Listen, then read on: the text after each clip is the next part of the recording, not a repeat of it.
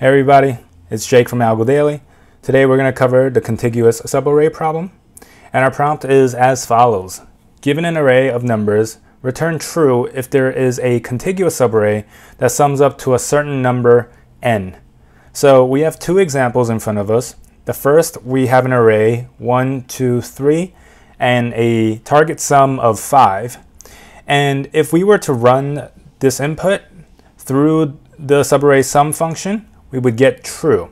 There is a contiguous subarray that sums up to a certain number n. Contiguous means that the numbers are right next to each other.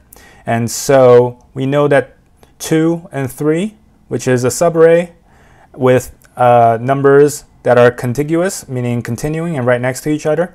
2 plus 3 equals 5, and so we know that there is a sum that sums up to 5.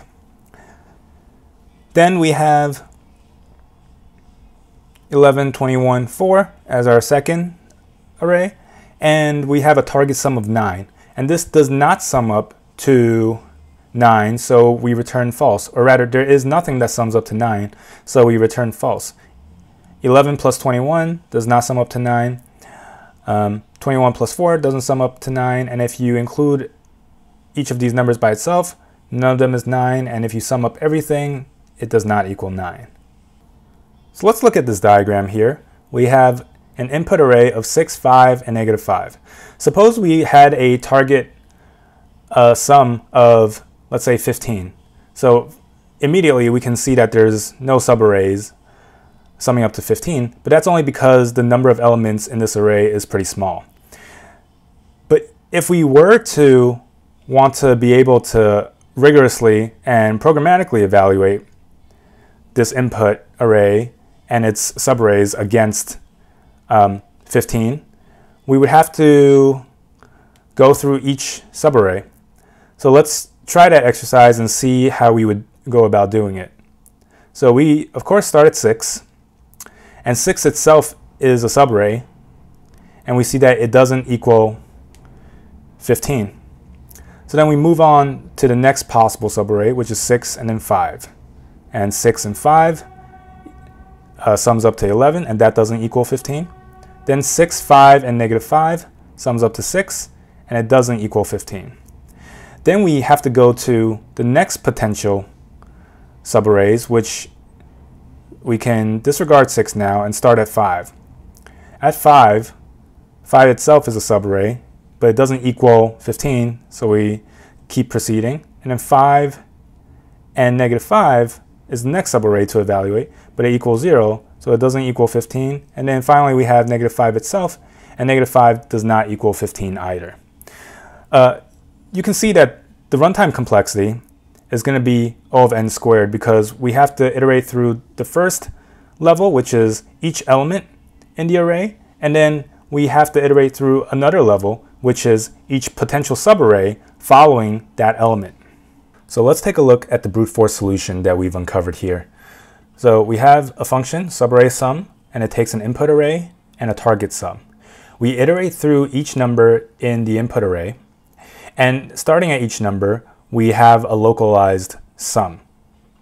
Now, what we do is we have a second pointer, j, which starts right after, and that goes through the rest of the array and tries to find a subarray that matches the sum while continuing to extend it.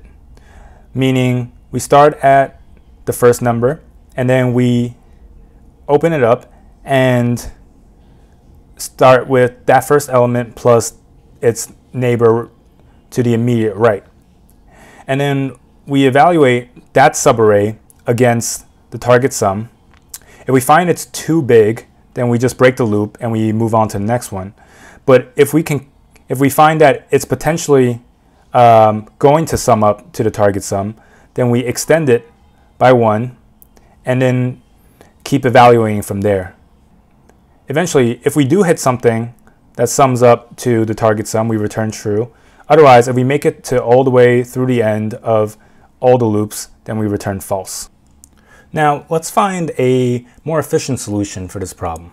Suppose we had an input array of 3, 2, 5, and 1, and a target sum of 6. And we want to find a contiguous subarray sum that equals 6. So if we start here, as we did in the brute force solution, and let's try out some subsets. So let's start with 3, which isn't going to equal 6, so we continue.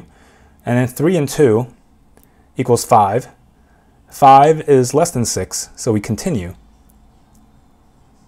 3, 2, and 5, that's too big, so we skip that one. And notice what we can do is we can probably drop this off and move on to 2 and 5, which equals 7. So that's not going to work because it's still too big, so we skip that one. And so we drop to 2. And if we look at 5 and 1, it equals 6, and then we have a match. So one thing to notice here is that subarrays can be parts of larger subarrays. And knowing that 3, 2 is part of 3, 2, 5 lets us play with the fact that 5 is this dangling extra element between 3, 2 and 3, 2, 5. But the intuition comes when you realize that the difference between this subarray sum and this subarray sum is 5 itself. It helps to look at one more visual. So let's look at this diagram in front of us. Let's say we have the input array 5, 3, 6, 2, 1, 3, 2, and the target array, or the target sum rather, of 8.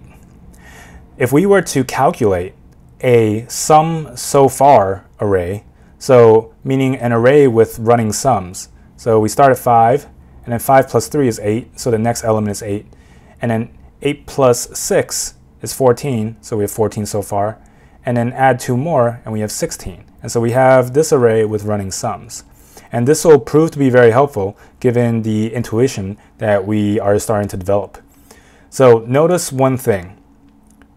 If we look at the running sum, and the running sum at the first index is 8, 5 plus 3 equals 8, that means that this subarray sums up to n. So that makes sense. So here we have one subarray that sums up to 8. Now let us continue on, and suppose we were to want to see if there were other subarrays that sum up to 8. What we'll notice is that there's a pattern developing.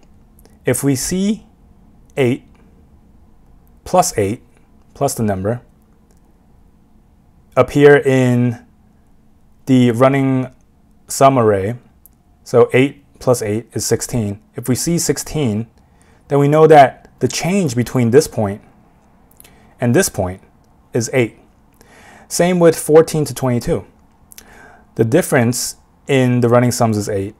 And so we know from this point up to the end, the change is also 8. But suppose we were to see 8 again in this running sum array.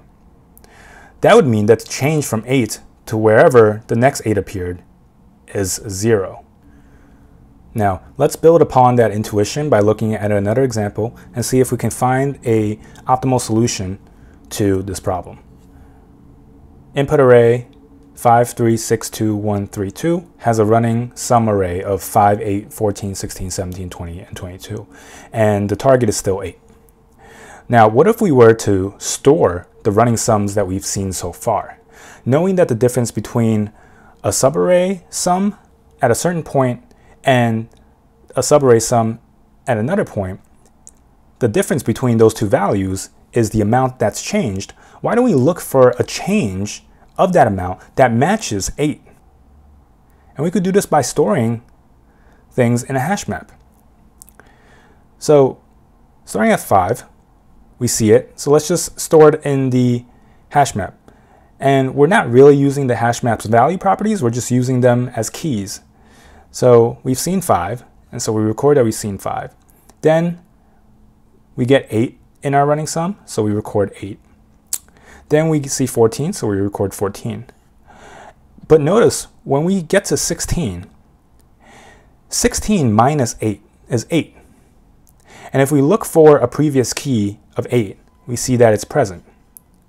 So the big idea is that we can continue moving forward and iterating through the input array just once. And at each element, we simply store the continuous sum so far. And then at each subsequent iteration, reflect back on the values that we've stored. And if we find that the difference or that change matches 8, then we know that we've found a subarray.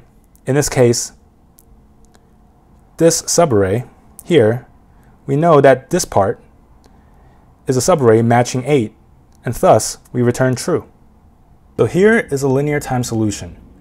We initiate a hash map that is full of prefix sums. So it's easier to think of the concept of a prefix to the current running sum and a current sum. And so we have a hash map and we start with 0 because that's the sum so far. And we use the value 1 just to record truthiness. Then we iterate through. And as we iterate through, we increment the current sum and add the new number, so we have a running sum. And then we check if the running sum minus n already exists in the hash. If it does, we return true because we know that that distance makes up the subarray that we want. But if we don't see it, then we just store it.